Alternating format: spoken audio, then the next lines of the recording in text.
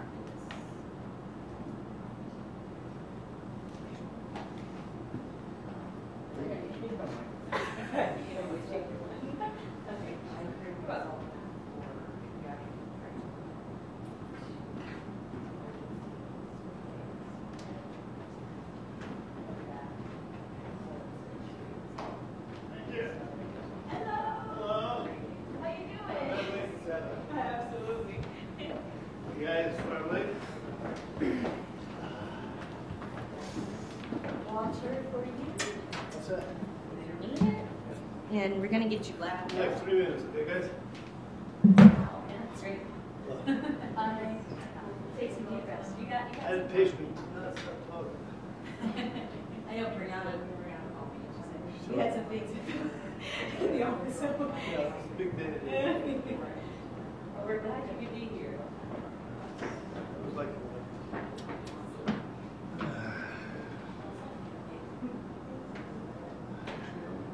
Absolutely. Just go straight down as you came and make the left all the way. It's right before the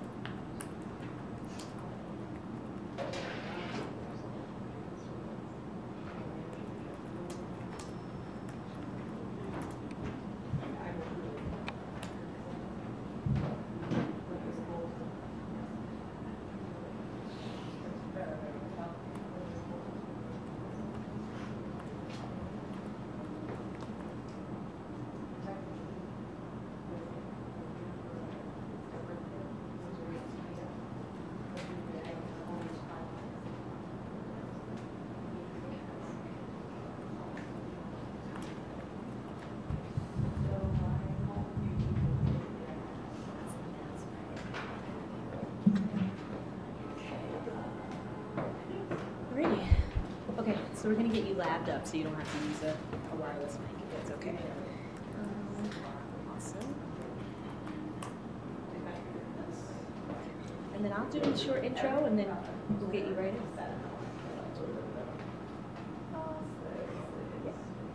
And then some Q&A. We can even go as far as 30 minutes. It sound good?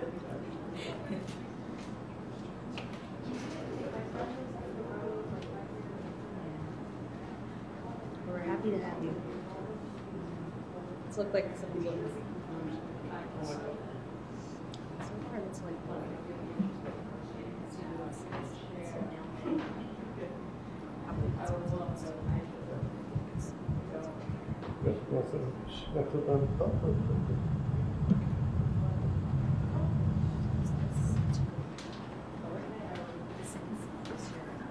video. So I'm just going to turn down the lights. I'll be right here. So they can see it. So that's Actually, it shows me kind of collapse on this one. It's a laser beam. So it's cool stuff. I like cats. That's fun. I got a lot of cool stuff there. I brought a hovercraft. What? It's a drone. Look at this. Check this out. It's a mouse, laser beam, and controls the powerful sense. That's really cool. That's gold. No one makes it. All right, so you can All right. if you want to direct it. You guys all set? Thank you for being patient. I guess we can get started. Oh, yeah, no issues. I always step back down. No, okay. I guess we're gonna allow people to funnel in, but we'll get started since you guys are here and on time. So again, I think you guys have known this, but we at HITLAB are a healthcare innovation technology lab that helps leading organizations ideate, create, and evaluate and diffuse technology-based solutions to pressing healthcare challenges. Our team is located right here on the CMC campus, as well as satellite offices in New Delhi and Accra, Ghana. So today's seminar series is a part of HITLAB's diffusion strategy, and it aims to bring together the CUMC community as well as the greater New York City area on the latest topics in digital health. Dr. Robert Reiner, our speaker for today, is the executive director and founder of Behavioral Associates, has been practicing psychology since 1981. After receiving his undergraduate degree at UPenn, he went on to get his PhD in clinical psychology at the University of Alabama and served his clinical internship at Bellevue Hospital. Dr. Reiner can frequently be seen and quoted in the news and media and is often called upon to make appearances on major news networks for his expert opinion. Throughout his career, he has served as psychological consultant for several corporations, as well as an expert witness for a number of criminal trials. He is well known for his work in treating anxiety and phobias through biofeedback and virtual reality therapy. He has been credited for this work in articles in the Wall Street Journal, New York Times, New York Daily News, USA Today, Newsweek, and Time Out magazine. He has specifically had great success in treating patients for fear of flying, which was documented on an episode of National Geographic show featuring Dr. Reiner's work with a phobia patient, which we will actually see a video of today. He is co-author of The Fearless Smile, Overcoming Dental Phobia, a book on the subject of people suffering from dental phobias and how they can be effectively treated. The book, published in January 2012, was written by Dr. Reiner along with two well-known Manhattan dentists. Dr. Reiner currently serves on the ethics board at the International Society for Neurofeedback and Research and teaches neurofeedback certification courses on a regular basis. He served on the faculty of NYU Medical Center, Department of Psychiatry from 1980 to 2015, and is a guest lecturer at the University of Pennsylvania Psychology Department. Please join me in welcoming Dr. Reiner. I'm thinking with all those credentials, I want to meet this guy.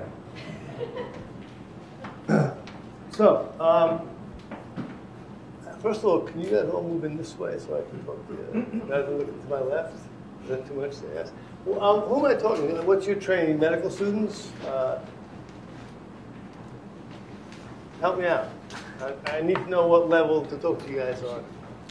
You have science backgrounds? Yeah. I'm probably a student, and I do IT. Thank you. Thank you. Any other volunteers? Yeah. I'm a health coach, personal trainer, nutritionist. A little louder, sorry. I'm a health coach, personal trainer, nutritionist. Okay, good. Okay. Yeah. An assistant professor at Yale. In what field? Internal medicine. Okay. Radiologist and board certified informaticist. Okay. Thank you. All right. Thank you all very much. I started doing virtual reality back in 1999. Can you all hear me? Is the mic working? I was a grad student in 1979 when there were dinosaurs around. And there was a technique used for phobic anxiety in those days, some of you may have heard of, called systematic desensitization. It was by a guy named Joseph Volpe. He's a South African psychiatrist. I thought it was a great idea, but there was no technology around to do it in a way that I thought would be useful.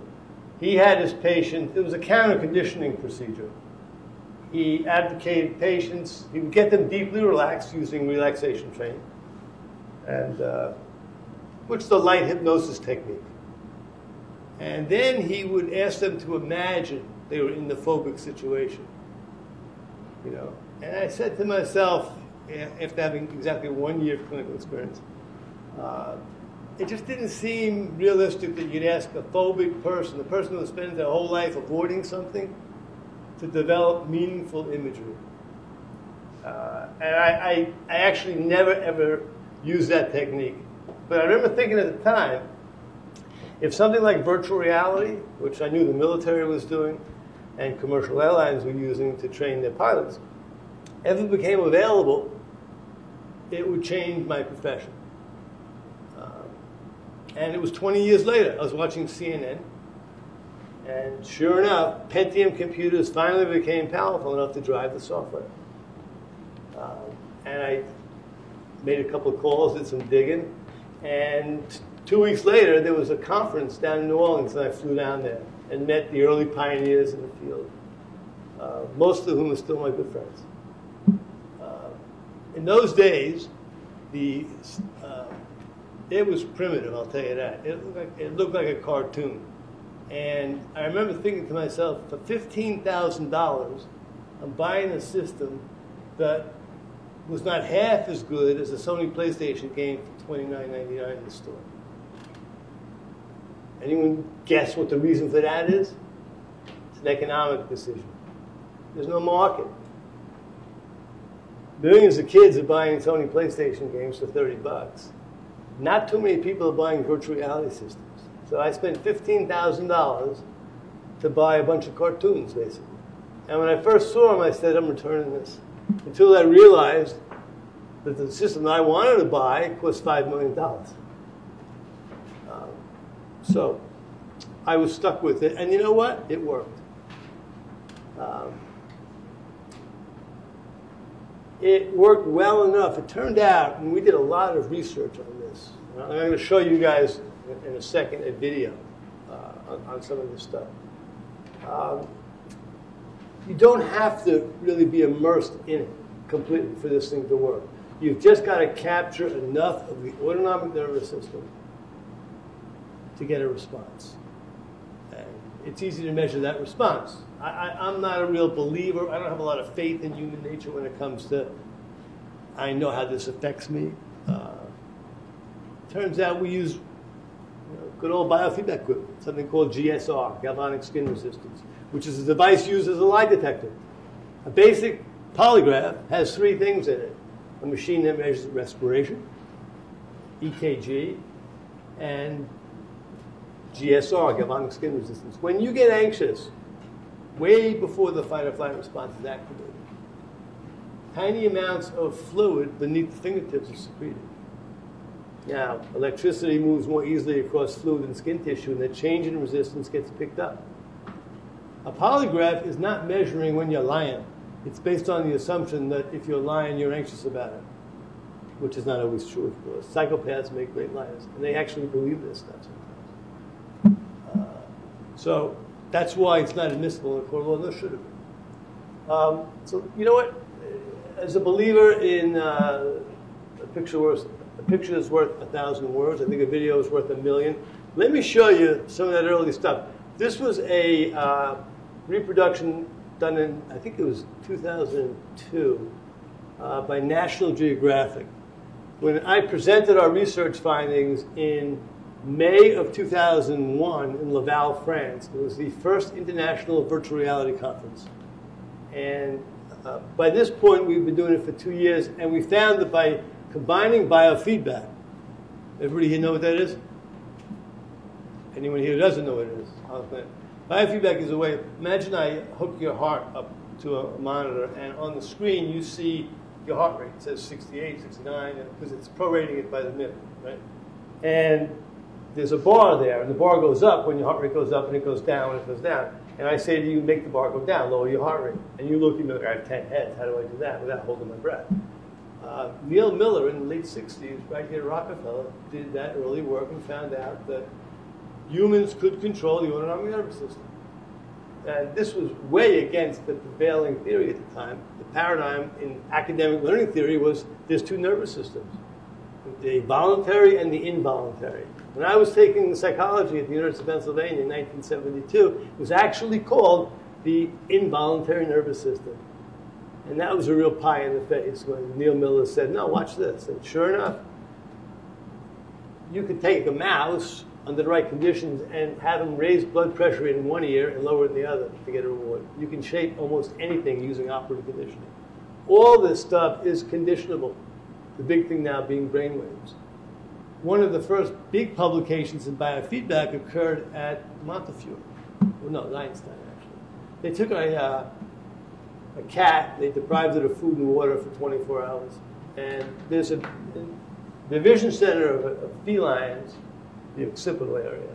There's a very unusual brainwave that randomly is produced about once a month in nature. But that, obviously no written instructions here, but the cat had to produce that brainwave to get nourishment. Within 24 hours, it was producing it nonstop. I tell that story to people who say, how does biofeedback work? It's just, most of what we experience in life is they're not things we're consciously attending to. You know, as humans, in our arrogance, we like to believe that what we see is all there is. Of course, the more we learn about science, the less true that becomes. It's been a march away from that. It's humbling, actually. To put things in perspective, the vision center, our occipital lobe, takes in 10 million bits of data per second. The rest of the four senses take in another million. An Ethernet cable takes in the same amount. We attend to 40 of them. 40 out of 10 million. Think about that. So obviously, what we're seeing is a tiny fraction of what there is. So, anyway, we presented this stuff. We combined biofeedback, and now what started with a 60% success rate in reducing phobic anxiety, and this means a person comes and they can't give a speech, they can't give a toast at their friend's wedding. They're phobic about public speaking. Or they can't board a plane, and their kid's getting married in a different country and they can't go. Because when people come to us, they've tried everything. Most people are ashamed of their phobias.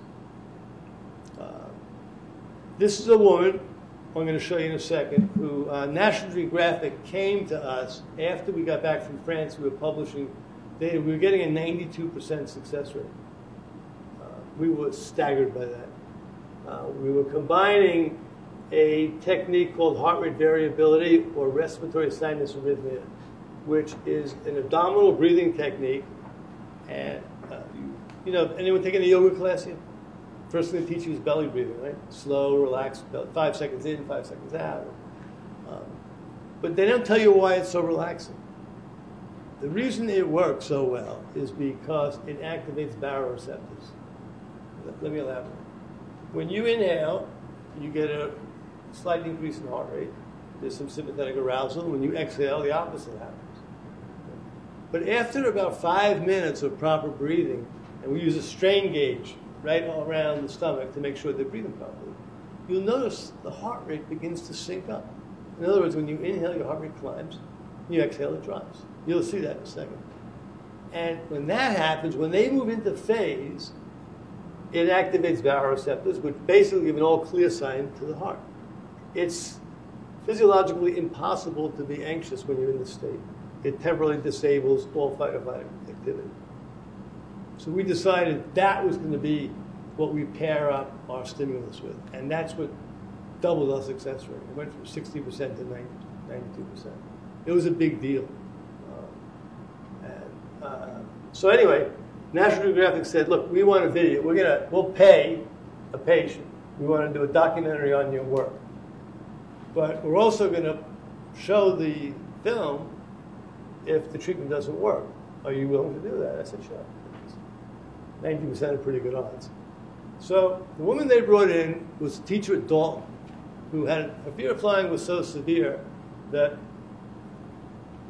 if a plane came in too low and she thought she could see the faces of the people on the plane, she'd have a panic attack. It activated. Now, as a teacher at Dalton with 12-year-old kids, they go to Central Park a lot. Central Park, you know, is right across the river, and when the planes make the approach to LaGuardia, they're low sometimes. If she's out there on a spring day, plane comes in low, she panics and runs away, leaving 14, 12-year-old kids with rich parents in the middle of Central Park. They were going to fire her, but cooler heads prevailed, and they said, look, we'll give you one chance. Go get some treatment.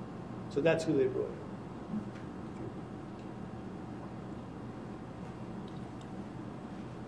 And I got to tell you, it was weird, because you're a psychologist, and you're used to working behind closed doors in silence, you know.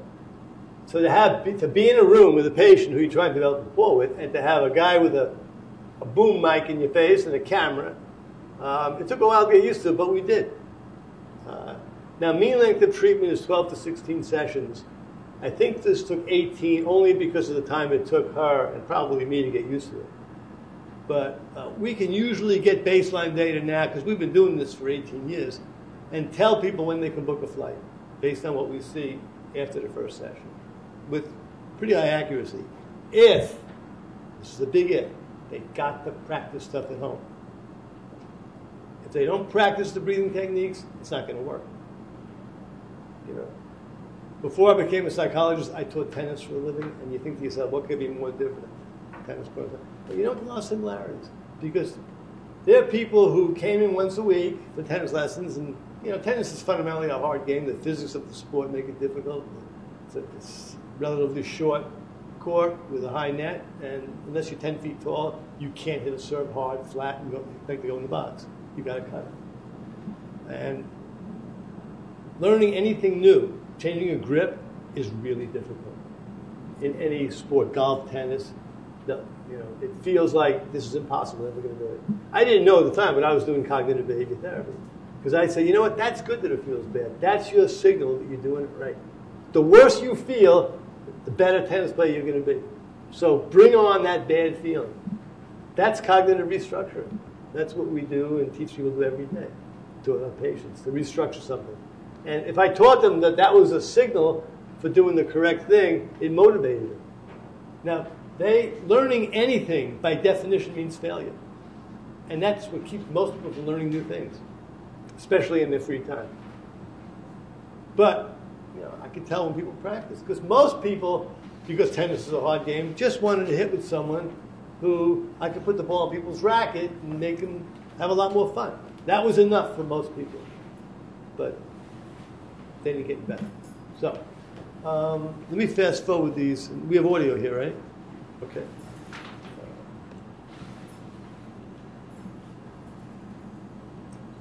By the way, this is what I just spoke to you about at the biofeedback screen. Yeah, I should put it there.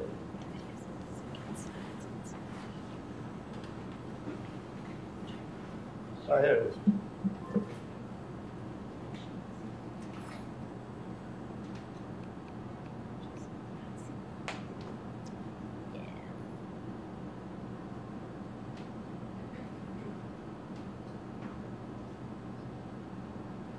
So this might have been sliced with something else, I'm not sure. So,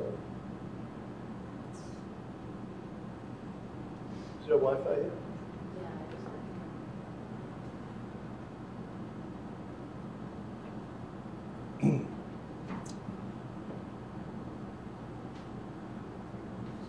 Time out for commercial.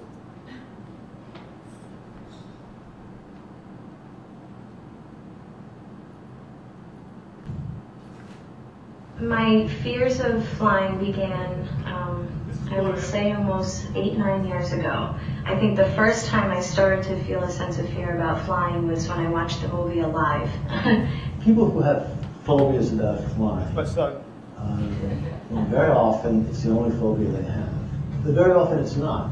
Very often a fear of flying is really a fear of being closed in or claustrophobic. I think it was cool when I was a kid. I went to Italy when I was 12 years old. There was no fears. And then once I became a teenager and kind of understood, as you get older, you realize, how precious life is and how quickly it could be taken away. And that's when it really kind of set in for me. It's completely non-related to intelligence. Anybody who ever says to a phobic patient, you're such a smart person, how could you think the plane's going to go down when you know all the statistics, isn't revealing much insight into human nature. I would physically feel like I had no control and I didn't know how to make myself feel safe. I would define it as a phobia when it becomes disabling and disruptive to your own life or the people around you. Virtual reality is really giving patients a sense of experiencing the phobic situation. Now, there's different ways to do it. You can do it by showing people slides or a video of being in a plane, but the virtual reality, these glasses right here, provide what I think is the closest approximation, because you get a 3D image, like a high-end video game. Why doesn't this prepare for arrival? But you're really all around it, or it's all around you. You're in a, quote, virtual world. We can control the entire environment, create thunderstorms.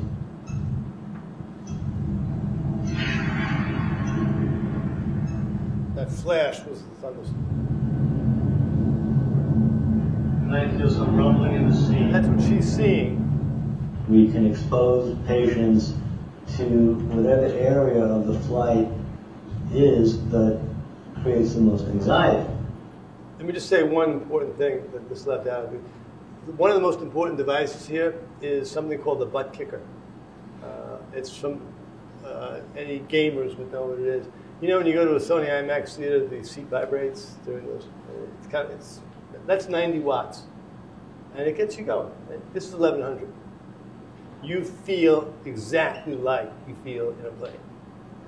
When the door closes, that's stuff we don't think about. But if you're claustrophobic, that door closes, bam, that's a big moment. You're stuck in there.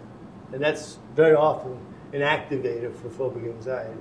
So we attach the butt kicker, which is about a 14-pound, feels like a bowling ball, but it's a subwoofer basically, but powerful. It doesn't move sound waves, it moves furniture. The chair will literally bounce up and down at the high level. So simulating a car or a plane taking off, or the subtlety of the transmission of a good manual transmission, it picks it all up. It's astonishing how good it is. So that adds to it. The more senses you get, our brains are wired this way to protect us. If one sense gets activated, like if you're walking around at night, you see leaves blowing, you think it's a snake. The fact that you may not hear anything, or that's the only sense, maybe not. But if 2 or 3 senses are activated, the brain goes into action, and the startle response gets activated very quickly. Taking off is the worst part of the flight for me. Once I'm up in the air, as long as we're pretty steady, I'm okay. But the taking off is just an unnatural feeling for me. This is your captain speaking. Do you have your focus? You're on schedule. That's our GSR. Expect your arrival or destination on time. All right, Claudia, the engine looks out. You're going to take off soon, so I'd like you looking out the window now, please. That's the butt kicker you hear.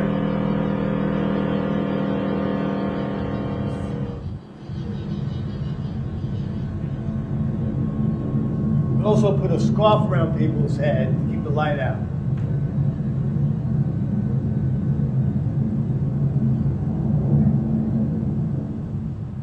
We found that in almost all cases, when people have anxiety attacks when they're flying, they begin hyperventilating.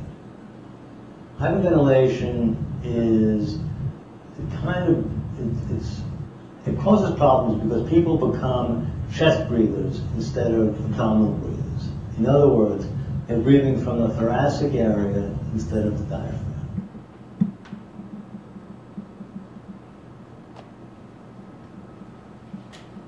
Our high success rate in treating fear of flying with virtual reality is augmented by the biofeedback, which teaches people to generate a state called respiratory sinus arrhythmia. Like this. Some people hate this because you got to stick your belly down.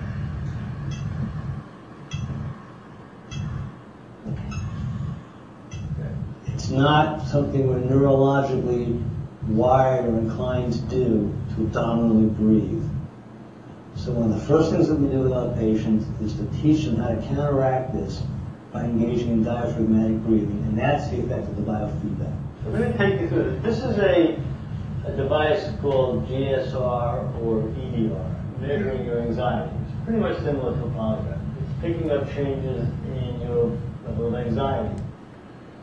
Now, when you first started, you're down on the ground, you were down here. This is when we began. Okay. Now, when the plane began to taxi, you felt the first movement, you got very anxious here. Then you seemed relieved when the flight attendant came on, the female, and her announcement, you were still okay. So down here, nice and relaxed, everything's going fine, as we're taxiing.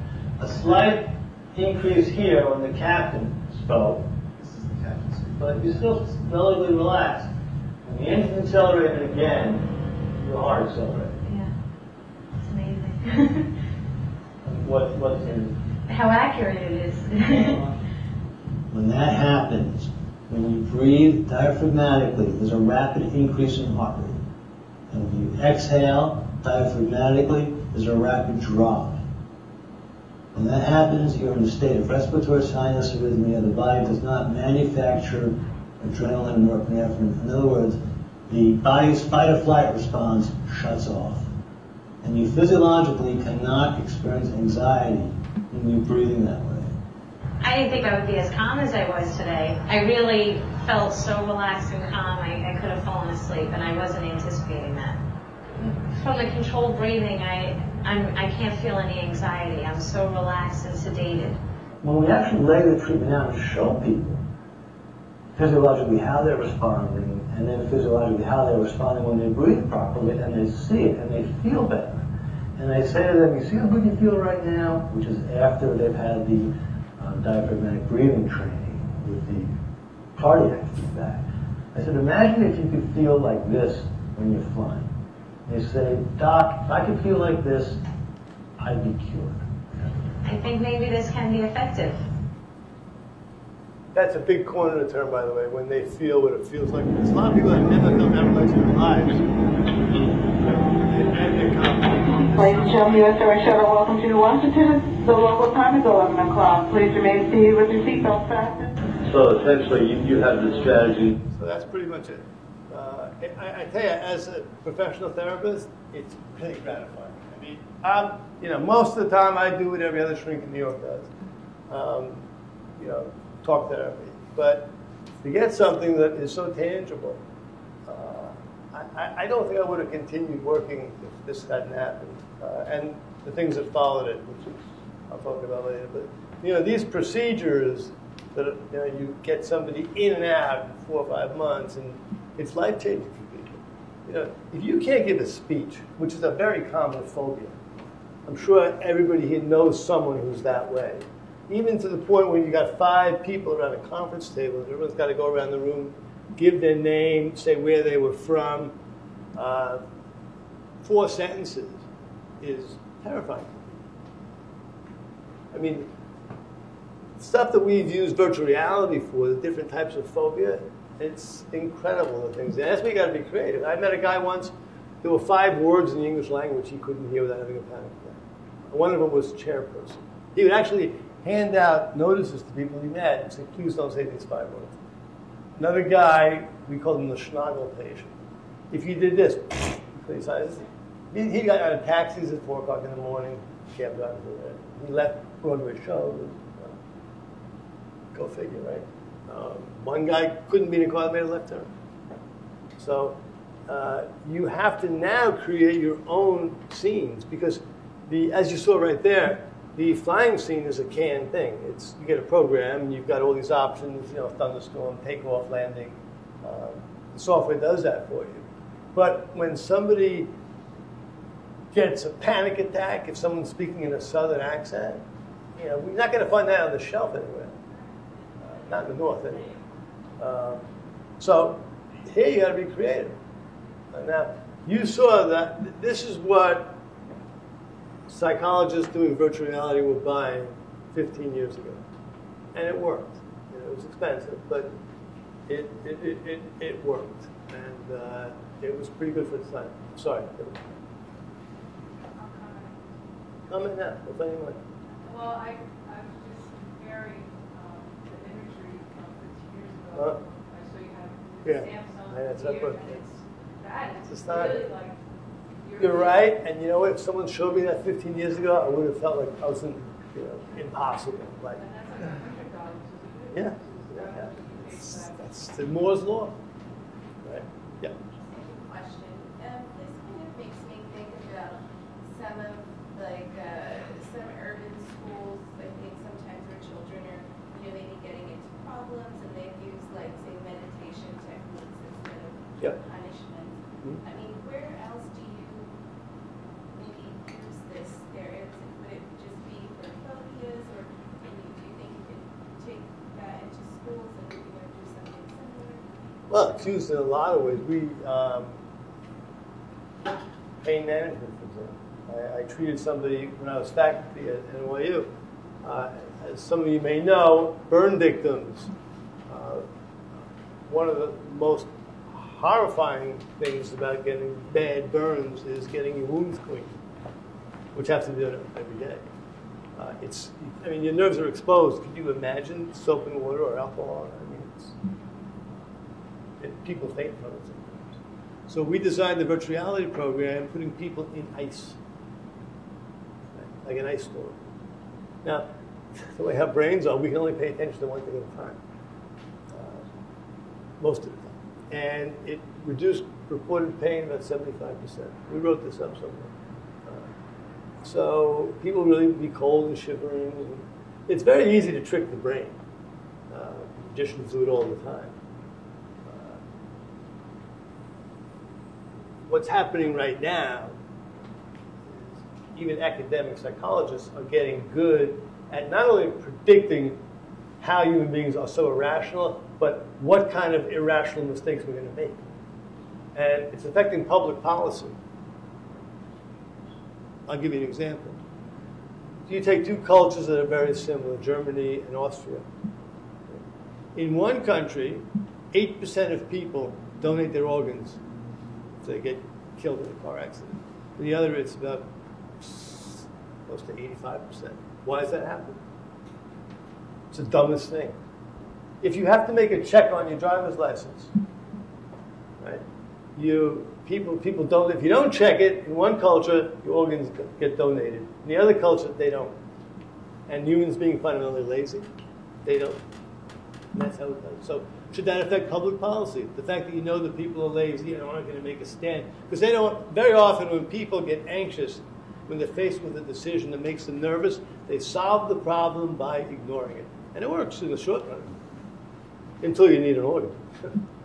See? So are you being sneaky if you're writing public policy and you take advantage of that so you can get more organs? Is that for the public good, donating organs? No. Then your own beliefs come into government policy.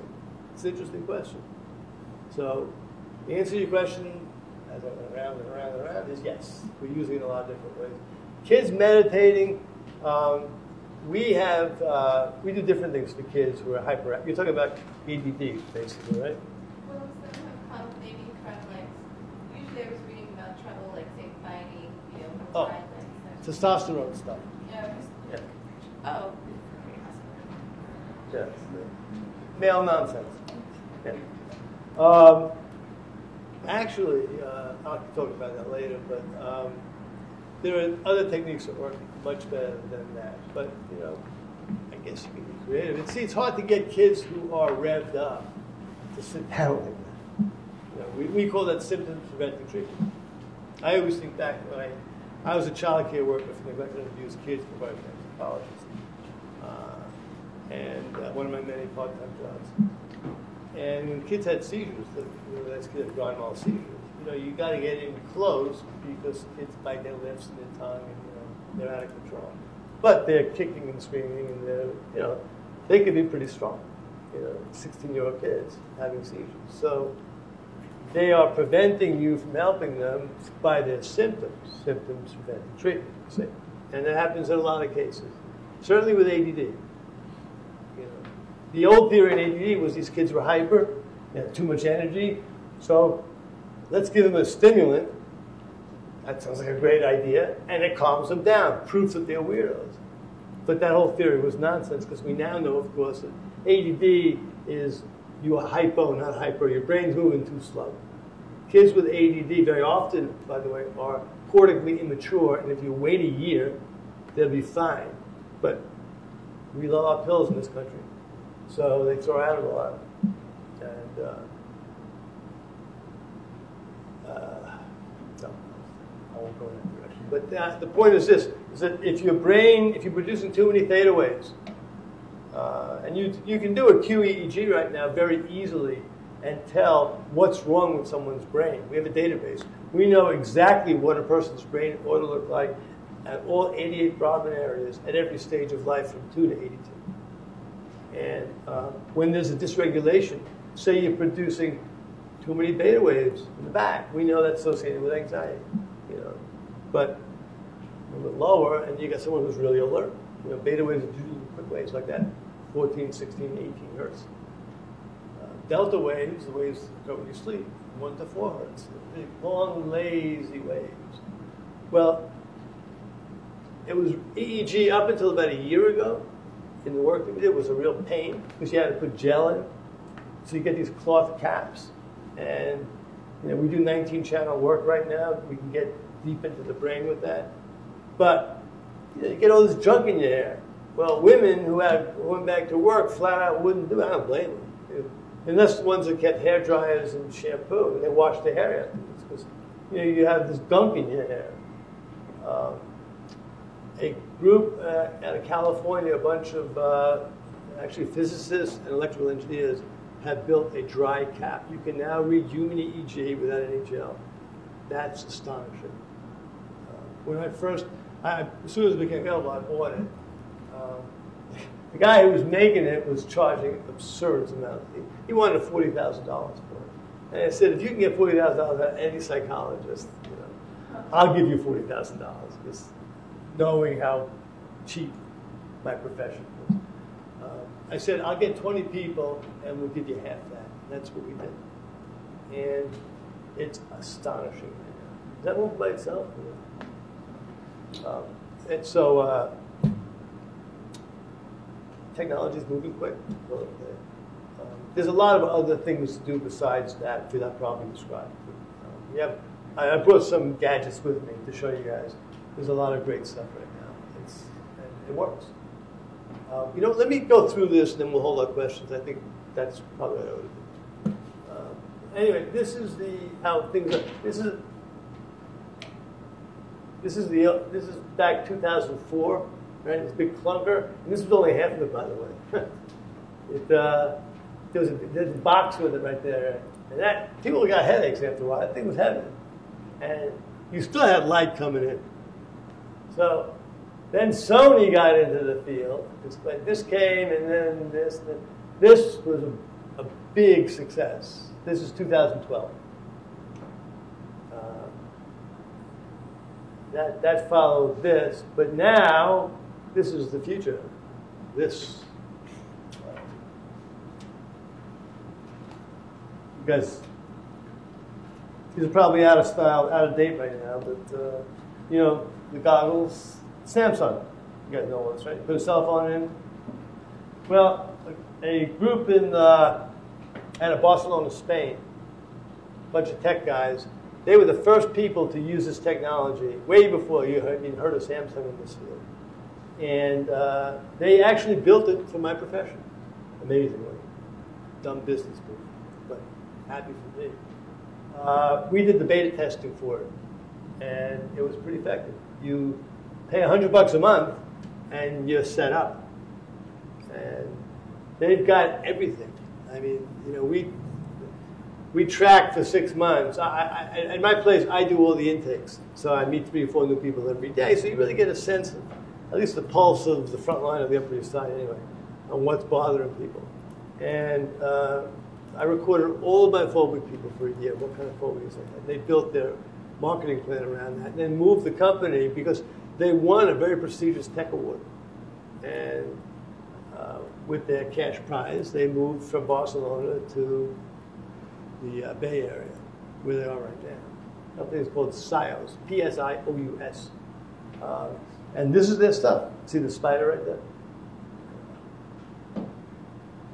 That was, I showed them a videotape of, I had a guy who was absolutely terrified of spiders. And he was marrying a woman, or he was engaged, and her family owned an inn up in the, somewhere up in New England. And a lot of spiders there. And she said, I'm not marrying you if you can't go there. So you figure it out. She gave him 6 months. And we did our thing, you know, and he was fine. But you know, when you do this for a living, you meet some unusual people. At the Museum of Natural History, they have these people who love bugs. Right? They got a scorpion guy, they got a tarantula guy, you know, everybody. And I like those guys. You know? So I had a videotape.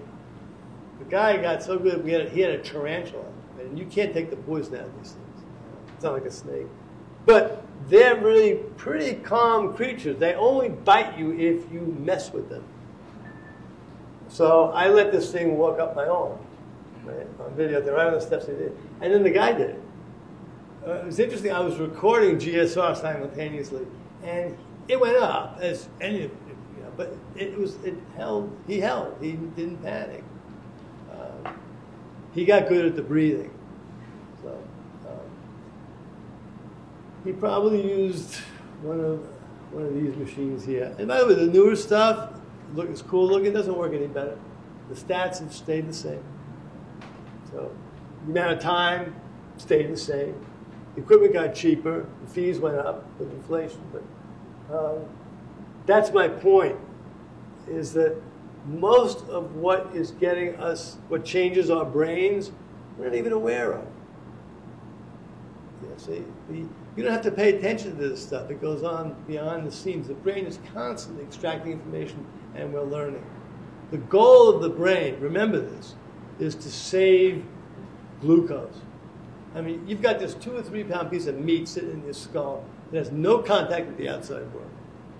So much so that if you can operate on a person's brain while they're awake, there's no sense mechanisms that they, you know, and they do it, by the way, right? But that 2 or 3 pound piece of meat, which represents 5% of our body weight, requires 20 to 25% of the blood. The demands are enormous for the human brain, which is the most spectacular thing in the universe. It really is, because to build a computer that did everything the brain could do, as far as pattern recognition goes, would require an entire city street with a nuclear power plant running it. And ours takes 20, a cheeseburger runs our brain. It's extraordinary. And easy to trick, because that's what all this stuff is. It's smoke and mirrors, basically. Virtual reality is tricking the brain. I mean, everybody now has experienced virtual reality, right? It's astonishing, isn't it? How, for $100, you can travel to Spain or anywhere. I mean, people just stop traveling. It's the same experience. And now, we're able to monitor all their vitals very carefully. And people do respond in similar ways. So that's what this is doing. Okay, this is an interesting point that comes up a lot, the concept of dichotomous thinking. Human beings engage in this. Now, there are a number of errors that people make that we take advantage of. One of them, and this is a big cognitive behavior therapy issue, it's dichotomous thinking, either or thinking. You know, oh, he's a good person, oh, he's a bad person. Everybody knows that's nonsense, but our brains fire that way. You know, we love to categorize very quickly. You know, people, you give them a small amount of information and they make up their minds. And they think they're right. That has caused so many problems in terms of people that make public policy. That's why when people say, I felt it in my gut, that tells me you're an idiot. Because, you know, that stuff doesn't work long term. It's been proven over and over again. Sure, sometimes somebody with a lot of experience, and if they're doing the same thing every day, but when there are a lot of variables, like the weather, you don't rely on people's guts. Rely on science. Rely on statistics. This is taking advantage of the fact that you go into a store and if you're buying suntan oil, do you think your brain can tell any difference at all if something says 0.001% of these people who use this develop skin cancer from an extra 2 digits? It's the same thing. Whereas one may be 100,000 people, the other could be 10 million people. It's a lot of a big difference. But our brains don't work that way.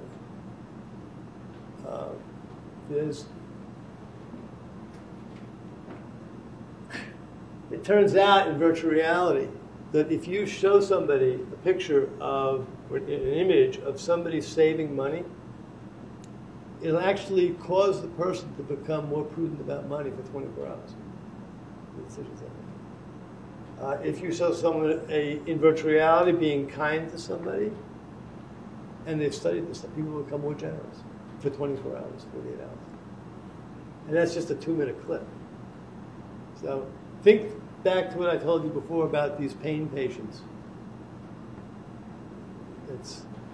We're incredibly receptive to stimuli flowing through our senses. Now, I'll tell you something interesting. When I interned at Bellevue in 1979, 2 strange things were happening in the ER that some of no one could figure out at the time. Young, healthy men were coming in with old man diseases, like Kaposi's sarcoma. And of course, we later understood it was the beginning of the AIDS epidemic in New York. But the second weird thing was people with no neurologic histories were coming in having grand mal seizures. No one could figure it out. They never had a seizure before. It was finally figured out the one thing all these people had in common, they had been in clubs in the past 2 weeks. You know, in the late 70s, Travolta's flick Saturday Night Fever came out, like the disco scene in Brooklyn, and clubs started opening all over the city. That's when 54 opened up, the Mud Club, Machines, stuff you guys never heard of. But the city was on fire. And what do all these clubs have in common when you walk into this strobe light? Well, it turns out that our brains are replicators. You expose someone to strobe at 14 hertz, which is the SMR zone in the human brain, and people feel kind of elated. It's like an uplifting feeling. Well, what was happening with these people, because the brain was affected by the strobe, people were crossing some particular threshold who may not have done it before so quickly, and they were having seizures.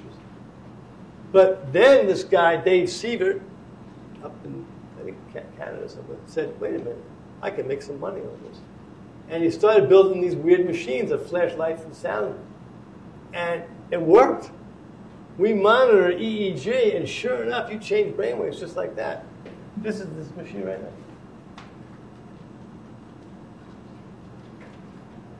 A little box like this. Oh, forgive the wires. Put these on. They even have them in color now. Different colors stimulate different kind of emotions. All verified, FDA approved. People who can't sleep do really well with this. I've had a lot of surgery in my life. I played squash in college at UPenn, and it's murder on the knees, so I've had 4 arthroscopies. And just last year, I played tennis, tore my rotator cuff, and that's bad surgery. I had to sleep in a chair for 6 weeks.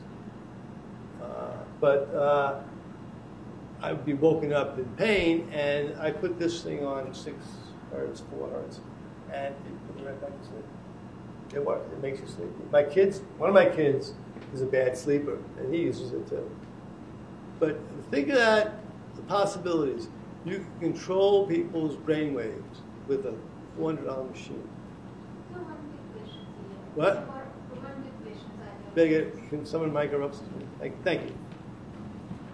I have one quick question here. So for sleep apnea, this technique works? I'm sorry, I don't understand. For sleep apnea? Yeah. Oh, sleep apnea? No. Sleep apnea is something different. That's an air pipe closing up. So, no. I wish it did. Maybe a stent. That's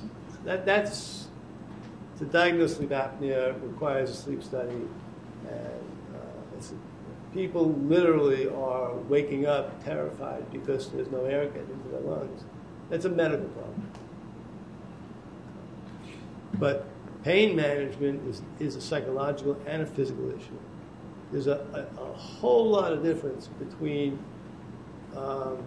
looking at an x-ray, or I'm sure you see this all the time, you know it. You take 100 people off the streets and you analyze their spine and correlate that with reports of pain. What's the correlation? Not 1-0, is it? Not even, huh? Just about 0. Yeah. So there are sometimes, but most of the time. Correct. Like if you sever your spinal column. The perception of pain is subject to all these different things, and no one's figured it out. What we do know, for example, any psychology majors here? Smart. There's a test that we use called the MMPI, the Minnesota Multiphasic Personality Inventory. That's the test that it's the most widely used personality test in the world. You can't be a cop in any city without taking it. You can't be a commercial pilot. You can't work in a nuclear power plant. It's an intrusive test. It's over 500 true-false questions, but it's damn good. It's the best in the business. And the first 3 scales are the kind of neuroticism scales. They measure hypochondriacal thinking, depression, both state and trait, and hysteria. And think about that. You've got someone who is hypochondriacal or hysterical, but they don't feel depressed. They express their negative affect through their body. See, they get, and we all know people like that. When they get upset, they get a headache, or a backache, or you know, that's, everyone follow me on this? Right? Okay. Whereas other people, when they feel lousy, they say, I'm depressed. I don't want to get out of bed. You know, I got no energy. Now, those two populations are very different. Well, in studies on orthopedic surgery, back surgeons, guys who operate on the back, a lot of the more enlightened ones are using the MMPI now. Because if you're elevated on scales 1 and 3, the odds of you reporting a drop in symptoms following surgery are next to none. They're invested in it. On the other hand, you get someone with a lot of depression in their personality and very little conversion stuff going on, they're probably, am I running out of time? Sorry, guys. They're probably 5 times as likely to report relief from symptoms. So psychological factors are a big deal. How much time I got? I'm done. Sorry, guys. So this is virtual reality right now. I mean, I gave you guys everything there is out there right now. That's pretty much where the field is right now. It's, if you know anyone who's thinking about going into mental health, they got to learn this stuff. I'm amazed that every psychologist is not forced to learn this stuff in grad school. I give as many talks as I can to grad schools to encourage it. And at my place, we have a training program. We train people, and they go out and they train other people. But we have a technology that really works, and most psychologists spin their wheels with their patients for the simple reason of this.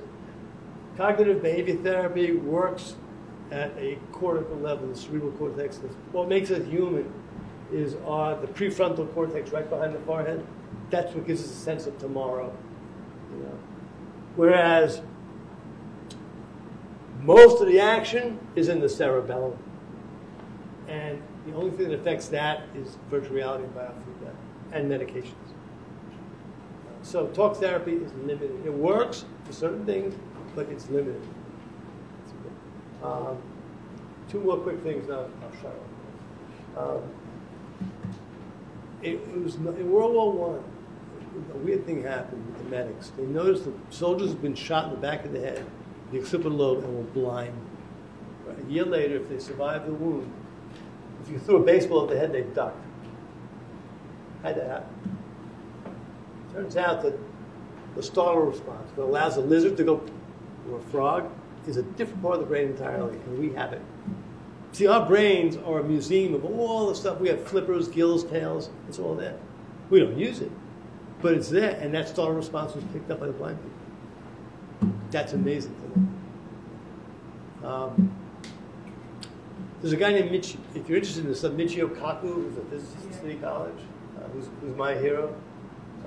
His hero was Albert Einstein. And he tells the story about Einstein where when Einstein was a really old man, he was down at Princeton, and he said to his chauffeur, "You know what, I'm sick of the same speech tonight. The chauffeur said, "I got a great idea, Dr. Einstein. Let's switch roles. I've got acting skills. I'll get a disguise. I know your speech so well, I can say it in my sleep. You sit in the audience. You're my chauffeur." Einstein says, "Let's do it." And it worked for 6 speeches over 2 weeks. But the 7th night, he gave the speech, and this mathematician asked a really complicated question. And Einstein's thinking, God, busted. The chauffeur says, "That is such an elementary question, my own chauffeur is going to answer it." True story. Thank you. Any other questions? Let's call it a night. I have one question.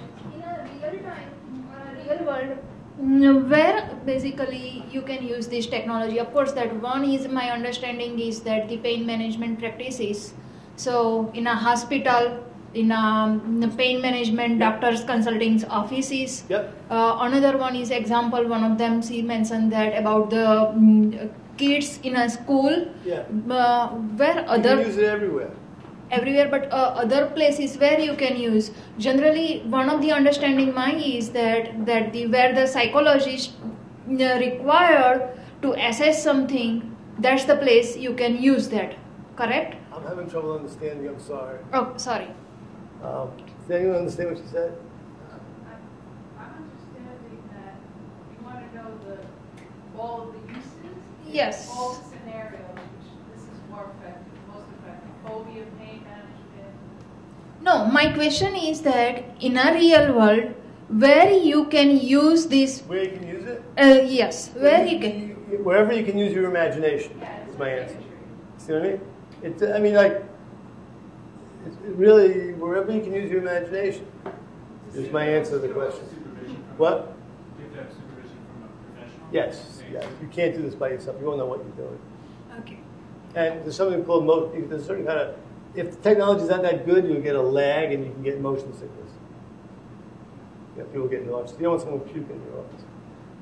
But you know what? Look, most people are trained therapists that I work with, so this is another tool in the toolbox. But you still got to use clinical intuition, when to do what, and stuff like that. Yeah.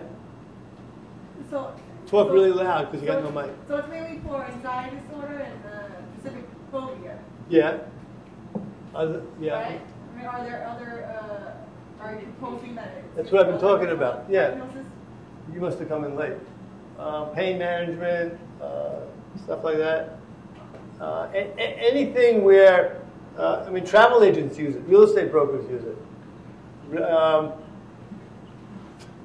We figured out a way, because fear of heights is a big deal. I'll show you this. We figured out a way to get all drones have video cameras in them. I figured out a way to wirelessly get the signal from the drone into virtual reality glasses. right? And this is a drone, right? With a video camera. So the person whose fear of heights is floating 50 feet up in the air looking down. And they feel it's incredible. And it's fun to do. Did I answer your question? Anyway, you can use your imagination as the answer. Well, I'm in like, psychiatry, so I can what? see where this can be used. What? I'm in psychiatry. Your sky, yeah. So I can see where this can be used. Yeah. I'm just asking, are there evidence for other, like... You know what? You should call, if you call me, this is a complicated question you're asking. If you call me in my office, I'll discuss it with you. Okay. Is my number up here somewhere? Behavioral Associates is the name of the company. Easy to remember. My name is Rob Reiner, like the actor. Think Meathead. Director. What's that? Actor, director. Somebody called up 2 weeks ago and said, "This is Rob Reiner's office." Secretary Diego, is he the director? I said, "Yeah, he's the director." Can I talk to him about Spinal Tap? Actually, my Uncle Max went to school with Carl Reiner in the Bronx. But this is a drone. Right? And you can get the signal into the VR glasses. So, I mean, like, I'm a nut about this. I love gadgets. When I was 10 years old, my father built me a darkroom and I developed black and white. I'm always into this weird stuff. I wrote my dissertation teaching women to be assertive using videotape feedback. Basically, poor man's virtual reality. But YouTube right now has 3D stuff. So that's a great mind for this stuff. You know, everything is on YouTube right now. So if someone can't make a left-handed turn on the George Washington Bridge, and the toll's going this way, and the sun's coming up in the west, it's on YouTube. You know, that's saved a lot of aggravation.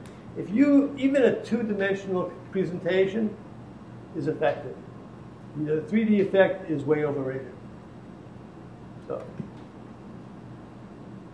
I had a quick question. I think it was sort of related to the earlier questions too, but sort of a lot of the examples you talked about were like specific phobias and things like that. Generalized anxiety works well for it too. So yeah, what would sexual problems that work well for? So like something more general, like generalized anxiety or something like that. Yeah. What would that sort of look like with virtual reality? You mean when you say generalized anxiety, what you're really talking about is somebody whose nervous system produces false alarms. Right. And that's the most common complaint we hear. Someone says, "You know what? I know I shouldn't worry about this, but I can't stop worrying about it. That's my problem. I know it's not real, but don't do it." It's like a wildfire in their mind. The RSA breathing is very good for that. And brainwave training. Neurofeedback, in my opinion, which is in its infancy right now, will one day replace psychotropic medication.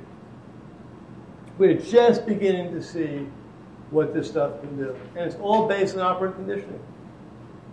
But you know, there are technical problems with it. It's hard to read human brainwaves because we got this skull in there. You know, I'd love to be able to like carve off the top of someone's head like a pumpkin and pick it up and put a machine in there. Then we can do some real things. The skull is a pain in the neck. Some people go in through the tongue, by the way. The tongue is an amazing thing what our tongues can do. Go on, I'm sorry. Do you partner with technology companies? All the time. So I used to work with drug companies a lot. We built. In what capacity? I mean, do they give you money? Do you give you equipment? Do they do research for them? In what capacity do you partner with technology companies? You asked me if they gave me money? In what capacity do you collaborate with technology companies? I taught them how to, once again, based on the premise that human beings are fundamentally irrational, but predictably irrational, I taught them, a big problem in this country is medication noncompliance. A person gets diagnosed with high cholesterol, 50% of people lapse after 30 days of taking Lipitor, and that kills people. So if you can get them to figure out what the dimensions are, you know, there are 14 dimensions we uncovered. And if you message these people with that in mind, you improve compliance and you save lives. It's the only time I ever worked where the federal government, the AMA, and the drug companies were all on the same side of an issue. That's very bad. I don't think you answered my question. I asked, in what capacity do you work with technology companies? There's so many different ways I've done it. That's why I'm giving you an example. Okay.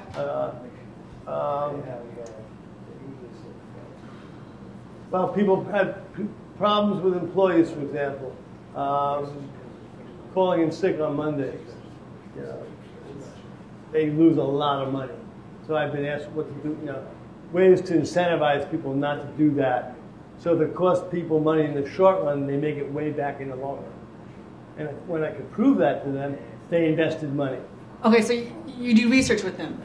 Yeah, I'm a trained psychologist. I'm trained clinically and to do research. So I know how to do everything. I'm kidding. Point is, that's what I'm trained to do. So I mean, if you go to my website, we have examples of all of this stuff. You know, there's a lot of different stuff. But to me, the fun part is using these devices in clever ways. Like, whoever thought a drone would be used to cure fear of flying? Then I figured out a way to do it to catch big fish. You know how I do that? If you're a surf caster on a beach, the big problem is the waves, right? Getting your line out over the waves. I took a drone and I attached the hook on it and I flew it straight out 200 yards. When the line went taut, it dropped the bait in. Right? So now I'm in 60 feet of water. I'm catching fish like 30, 40 inches long. Is that cheating? Maybe. Anything else? Yep. You work with HoloLens, Microsoft, like mixed reality? Do I work with Microsoft? No, Microsoft is not big into virtual reality. They're into augmented reality. Yeah, that's what That HoloLens is very impressive. I just couldn't figure out what I would use it for. Well, they actually, I'm working on a project for you. If I were an architect, I would buy it. Well, we're going to use it with a team of people to create exercise program for astronauts in space, so make their exercise fun, because they also they miss nature and Earth, and some of that, so adding that on top of their exercise program, that's what we're working on. So you do really experience situations. The most realistic thing I've ever seen. I mean, it's definitely lived up to the hype and exceeded it. So. That's it. Thank you, guys.